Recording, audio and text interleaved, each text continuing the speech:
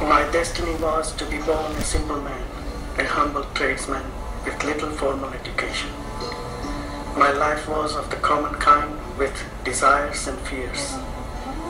Ran through faith in my teacher and up. So here he comes, he tells the story from the perspective of being a somebody. Yet when you realize who you are is not somebody. Means it has nothing to do with a body, a physical body. Who you are is bodiless. Who you are is thoughtless. Who you are is prior to it all.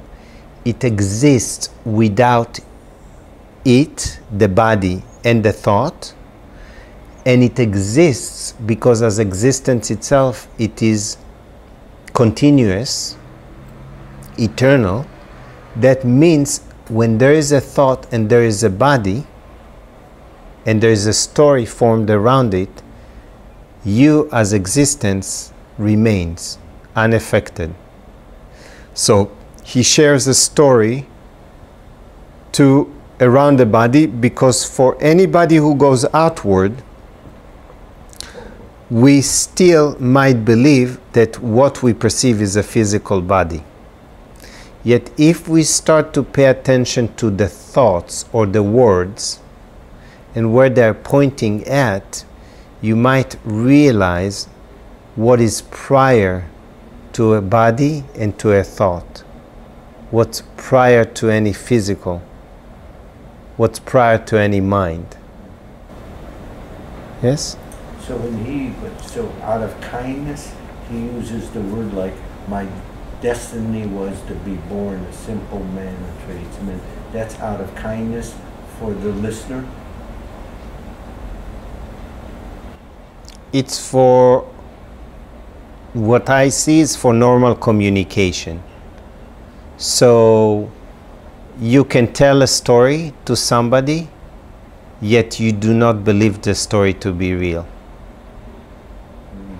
Yet the one who listens to the story might totally identify with the story and believe it to be real.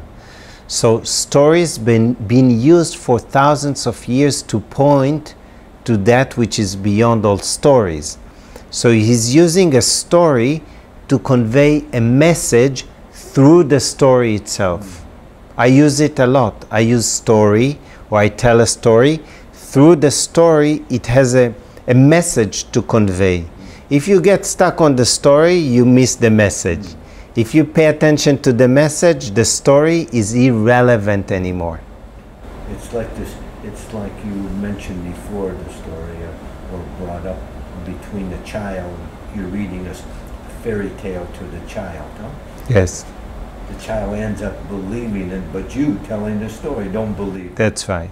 That's right. So you can tell a story, read a story to a young child. You know it's a story. You never believe the story to be true. You realize that there is no fairy tale, none of it. Yet the child goes into it and believes it, identifies with it, start to relive it, and still it remains just a story, imaginary.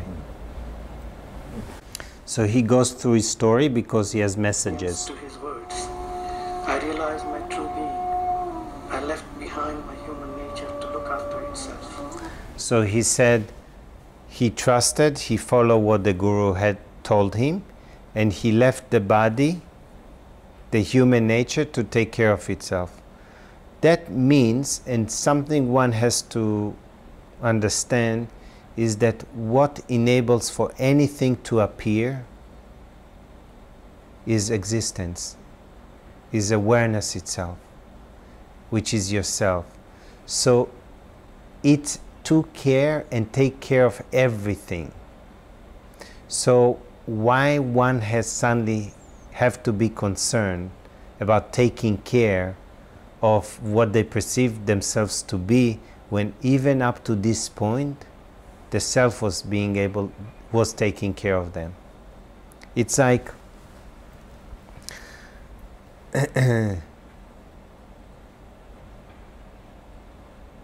somebody can ask, did I exist prior to birth, right? So did I? Sure. What? You exist all the You're, time. we've always existed. We never did anything else but exist. Okay, except for as a person. Oh, as a person, did we? No, Before birth, did we exist? not as the object that we see at birth. Okay, yet in the 9 month. We develop. So I actually was before, when people say, how old are you? How many people says, I am 43 plus 9 months? No, 9 months doesn't count. In some cultures, in Korea. Yes. Okay. It counts in Korea. Okay. In Korea, it counts. Okay, good. So basically, what we can see that even there, I was not concerned about myself, isn't it? And a higher power took care of everything. And then apparently on a physical form, I was born. And I've been taken care of by a higher power. And then as I grew up, I was taken care of by a higher power. So the higher power is the source of all. And this is who I truly am. So can I really trust that higher power who took care of everything, always did, always will, always is? Yeah. I can, isn't it? And how you presented it, there is only one answer: yes. Okay, good. Okay. So there's not many options. Yeah, but that's as you presented it. The question that will arise, I can see what many questions arise, is then what was the purpose of going through that conceptual child, infant, and growing up and everything else that happens to that person? We have to live our human nature in order to realize our true nature. The human nature is my false identity that I am a separate entity. The real nature is nothing to do with the human nature. It's nothing to do with any separate entity. It is who you truly are. So we became in order to realize through becoming that we are not what we became to be. We are prior to becoming. We are always what is. So you need the human body to be able to achieve that. You need a human form. I see a little confusion here in the sense that you are what you are, and you've always been what you are. So why this activity to find out who you are? Because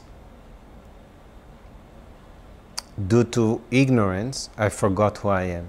What's the difference? You still are. Except there is no recognition of it. And if there's no recognition, again, who cares, since you are what you are? You cannot destroy it, you can't do anything. It exists. Whether you know it, achieve it, or you don't know it. So the answer would be, there was a king, and he never left the palace.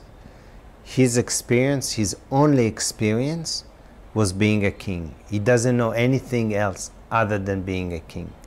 And then one day, he sneaks out of the palace, and he starts to roam around the streets, and suddenly something hits his head. He gets knocked down, he falls. When he wakes up, he forgot that he was being a king. So now he's wondering, he doesn't know who he is, yet he feels separate. He's not sure what's going on, and he's like hungry, so he's giving his clothes and they get some food, and then he's being on the street and he gets filthy and he gets dirty, and he's like begging for food, and suddenly one day all the ministers of the kingdom, everybody is looking for the king, because he suddenly one day disappeared. Somebody of his ministers walking on the street, and they see this filthy man. Already his hair, beard grew up, and his nails and dirty, and he's like begging, and he's looking, and he's looking, and he's looking closer, and he's looking closer, and he uses the king's name. He's like, "You're the king," and he doesn't remember his name. And he decides he runs to the kingdom. He calls more ministers, and he says, I think it's the king. I don't know. He doesn't respond to his name. He doesn't recognize me. Let's take him to the kingdom.